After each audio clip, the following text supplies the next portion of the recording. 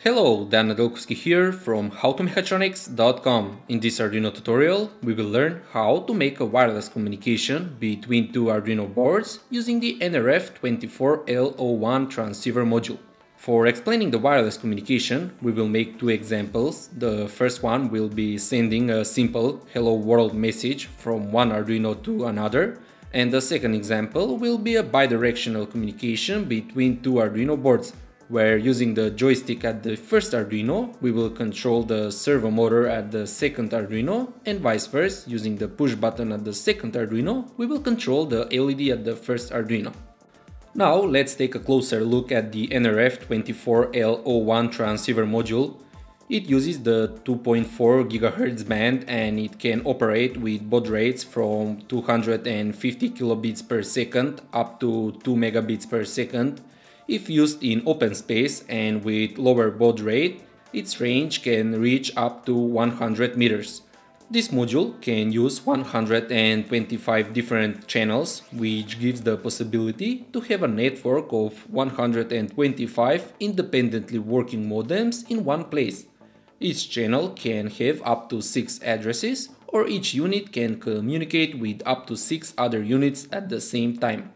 The power consumption of this module is just around 12 milliamps during transmission, which is even lower than a single LED.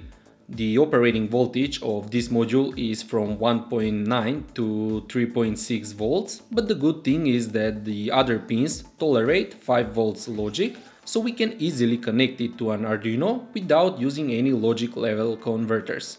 3 of these pins are for the SPI communication and they need to be connected to the SPI pins of the Arduino, but note that each Arduino have different SPI pins. The pins CSN and CE can be connected to any digital pin of the Arduino board, and they are used for setting the module in standby or active mode, as well as for switching between transmit or command mode. The last pin is an interrupt pin, which doesn't have to be used. So once we connect the NRF24L01 modules to the Arduino boards, we are ready to make the codes for both the transmitter and the receiver. First, we need to download and install the RF24 library and make sure you have the correct one. You can find the download link on the website article. So we need to include the basic SPI and the newly installed RF24 libraries and create an RF24 object.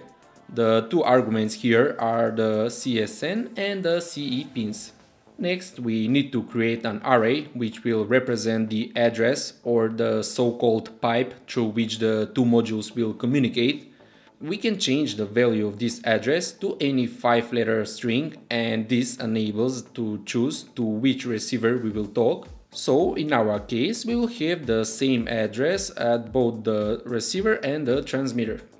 In the setup section, we need to initialize the radio object, and using the radio.openWritingPipe function, we set the address of the receiver to which we will send data, the 5-letter string we previously set.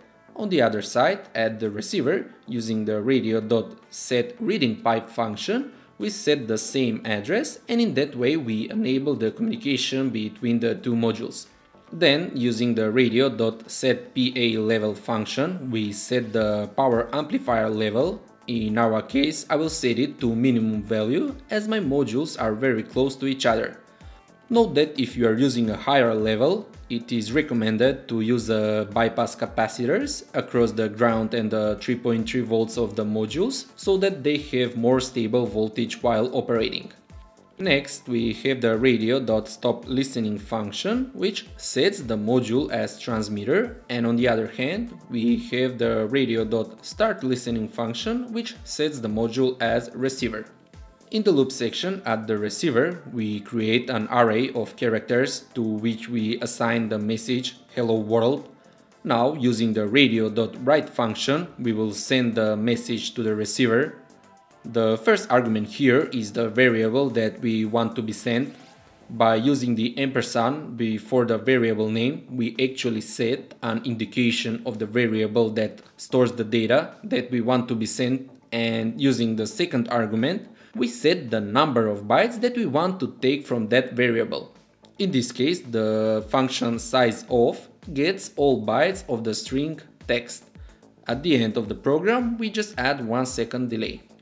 On the other side, at the receiver, in the loop section, using the radio.available function, we check whether there is data to be received. If that's true, first we create an array of 32 elements called text, in which we will save the incoming data. Using the radio.read function, we read and store the data into the text variable. At the end, we just print the text on the serial monitor. So, once we upload both programs, we can run the serial monitor at the receiver and we will notice the message "Hello World" gets printed each second. Next, let's see the second example. Here's the circuit schematic and now we will take a look at the Arduino codes. What's different here from the previous example is that we need to create two pipes or addresses for the bidirectional communication. In the setup section, we need to define both pipes and note that the writing address at the first Arduino needs to be the reading address at the second Arduino, and vice versa, the reading address at the first Arduino needs to be the writing address at the second Arduino. In the loop section, using the radio.stopListening function, we set the first Arduino as transmitter, read and map the value of the joystick from 0 to 180, and using the radio.write function, send the data to the receiver. On the other hand, using the radio.startListening function, we set the second Arduino as receiver and we check whether there is available data. While there is available data, we will read it, save it to the angle V variable, and then use that value to rotate the servo motor. Next, we set the first Arduino as receiver, and with an empty while loop, we wait for the second Arduino to send data. And that's the data for the state of the push button, whether it is pressed or not. If the button is pressed, the LED will light up. So this process constantly repeats and both Arduino are constantly sending and receiving data. That's all, thanks for watching, and for more tutorials and projects, visit my official website howtomechatronics.com.